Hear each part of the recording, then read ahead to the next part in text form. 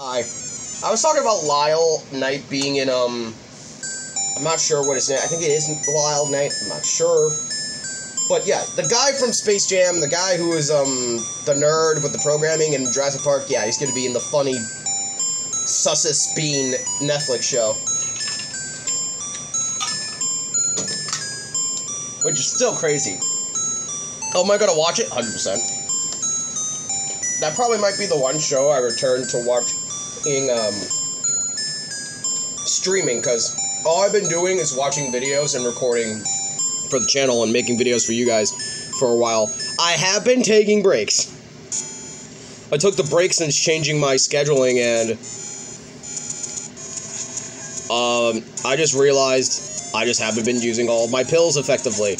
And that I realized, oh hey, maybe I actually do need my methylphenidate, not just for school.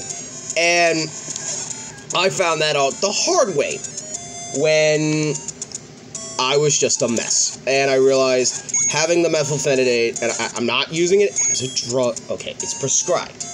Alright? But the methylphenidate gives me the confidence, it gives me... Because here's the issue with my self-loathing issues. My self-loathing is so bad that if I do anything fucking lazy, and I don't do anything, I constantly just talk shit about myself. It's that bad. It's that bad.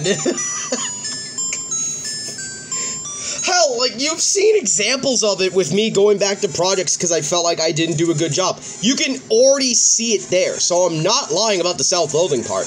Hell, it gets worse when I upload so many videos. However, for reasons like, for example, me uploading a new LP, is because for months and months and months, you're going to be seeing some of the same stuff I recorded the last months ago, like doing stuff for this game, and stuff like that. I'm like, well, I need to keep it fresh, because I know how YouTube works. I need to keep it fresh. I can't, if I do this, well, I'll experiment, I'll see. I know Ninja Battle Heroes is my next LP. That will happen. I mean, it probably will. It will be on July 7th. I just haven't pre-recorded anything yet to this point, but I probably will after this session of me beating Zelda, doing Game Builder Garage, doing another update for F099, because the game got updated. Yeah. They added a new cup. I fucking knew there was going to be a themed cup for the Queen Cup. I fucking called it. I called it! So which means there's going to be new patterns and probably more videos of me racing around like a moron, and probably more chances for me to get more costumes. Who knows? Or maybe even get to level 100. I mean, I'm close to level 75. So it's possible I could reach level 100 with 300 to 400 parts. But at some rate, I probably am going to have to slow down on F-Zero vids, because I've done so many.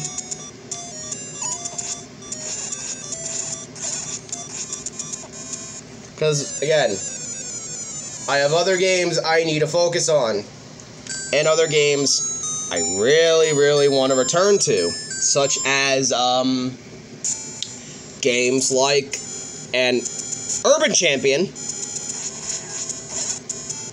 which got an NES port on the NES Online, so you damn well know your boy is going to, do some stuff there.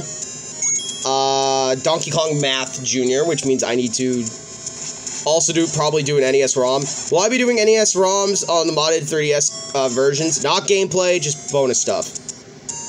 Not gameplay. Action 52 and some of the others I can't get on the online are the exceptions to the rule.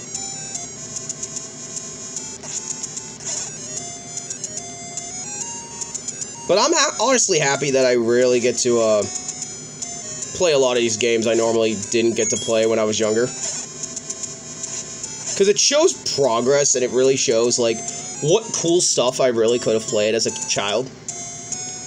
And now I get to play them in a modern setting. It's pretty cool.